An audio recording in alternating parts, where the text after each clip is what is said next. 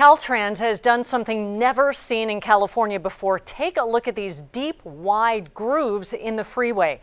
Well, this special surface now stretches along the I-5 in the North County between Villa de la Valle and Loma Santa Fe.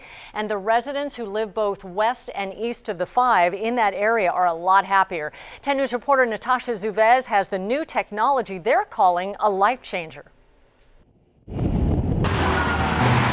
Imagine waking up to the freeway noise on the 5 every day for 30 years. Yeah, it was pretty bad. I mean, it was bad enough for me to where I use earplugs to sleep at night. Kathy Borgia says since last August, it's gotten better, quieter, and we can show you why.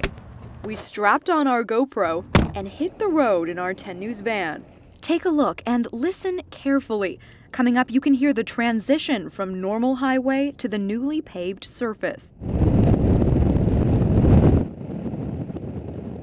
It's harder to hear the traffic right next to you. Take a closer look at these deep, wide grooves in the road.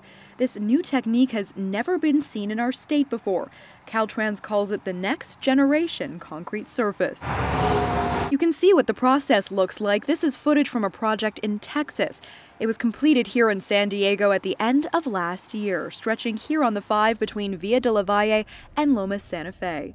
The project has been so successful that we have received 2 awards within the last 3 months. The grooves in the road underneath here lower the decibels from about 105 to 100. That's the difference between a lawnmower and a subway train. But it also changes the frequency, making it much quieter to the human ear. Now, plans are in the works to expand this grinding technique in the big North Coast Corridor project. $3.2 billion will go to the area between La Jolla Village Drive and Harbor Drive in Oceanside. We asked, Caltrans says this technique may be better, but it doesn't cost more.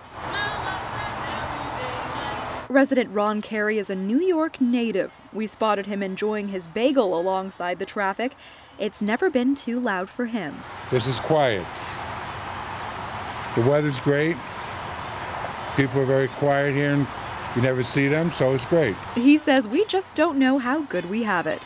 Natasha Zuvez. Don't complain. 10 News. And to clarify about the big upcoming North Coast Corridor project that was unveiled just last month, it will stretch from La Jolla to Oceanside. It will add 4 express lanes to the existing 8 lanes, and you will see Caltrans start grinding on that project in late 2015. Okay, why wait for Black Friday or Cyber Monday to start your holiday shopping? Walmart has